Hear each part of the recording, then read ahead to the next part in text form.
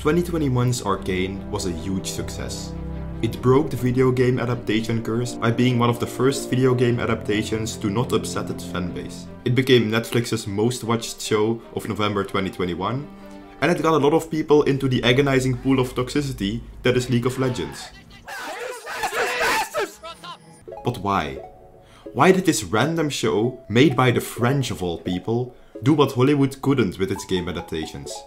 I think that is because of how Arcane engages its audience. If you have watched the show, you're probably typing a comment like, "Actually, Arcane was amazing because of its deliberately unfinished arcs, incredible animation, and simple yet complex thematic resolution." And yes, you are right, Arcane does have all of that. But I think the thing that really makes Arcane special is how engaging it is. You never feel bored when you watch the show. You are always interested in what's going on because Arcane is incredibly good at making you care. Keeping the attention of your audience is very hard, because we live in a time where a lot of people can't handle a video that is longer than 10 seconds because of TikTok. So let's look at how Arcane still makes you care.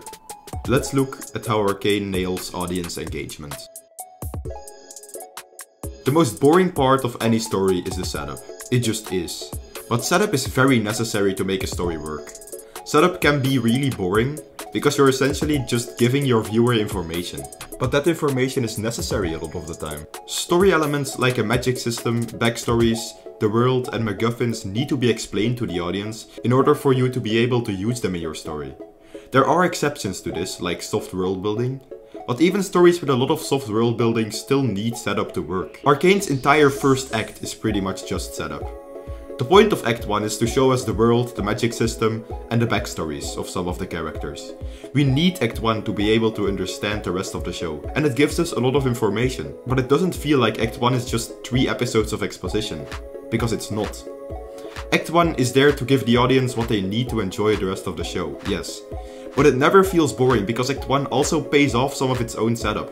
Shimmer is a great example of this. Almost every Silco scene in Act 1 is there to show us what Shimmer is, so that the show can use that in episodes 5, 7 and 8. But it doesn't feel like the show is just using Silco to set Shimmer up, because Shimmer is also used in Act 1 as a payoff. This makes it so that there isn't any episode that feels boring, because every episode has payoffs on top of its own setup. So instead of setting everything up first, the show puts some payoff between the setup to make the setup less boring.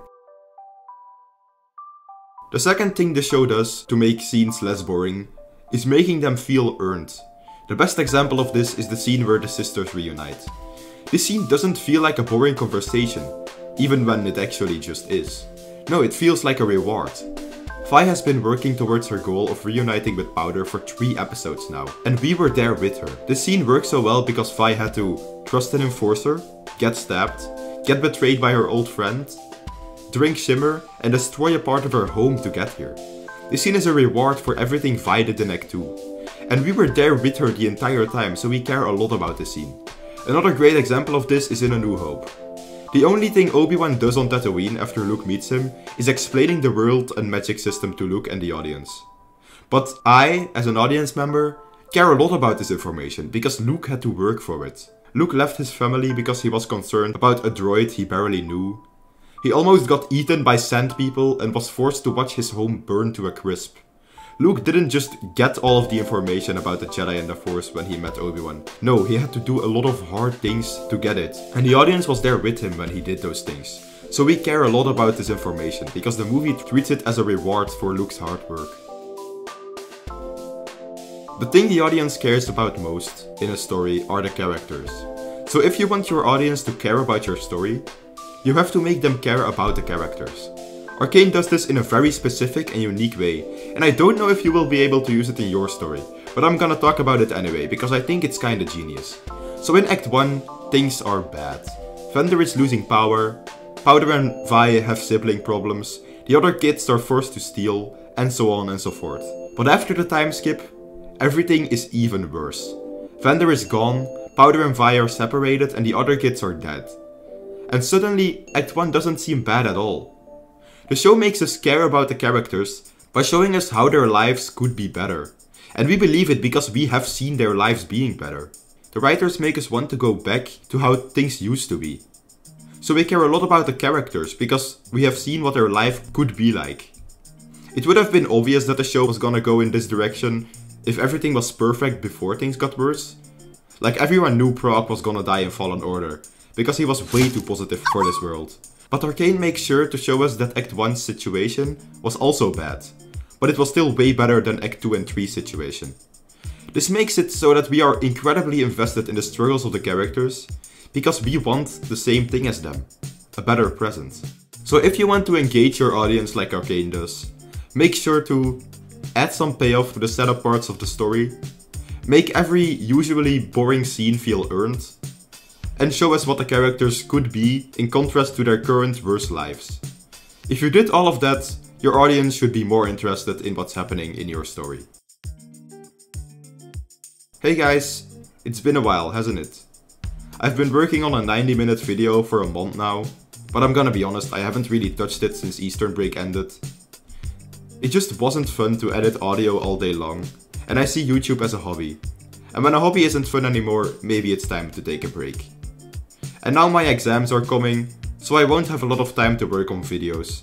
And I'm also working on some other big projects on the side. The point is, I won't be able to follow my normal one vid every 2 weeks schedule until like July. I'm very sorry, but I just really need a break. Also, Zanny subscribed to my channel, so let's look at what he had to say about it. Blowfish, I don't know if you're still here, he redeemed the YouTube sub and BOOM! I am now subbed. Look at his cover art. It's like, what is that? It's over! Blowfish! I have the high. What's with the deer? What did the deer do? What did the deer do? What did the deer do? That deer has a name, and it's Alan Dracula. It is the greatest creature to ever exist, and is the reason Infinity Train Season 2 is incredible. It is our Lord and Savior, and I will never stop loving it. It has jetpack feet. How can you not love a deer with goddamn jetpack feet? Anyway, I hope that answered your question.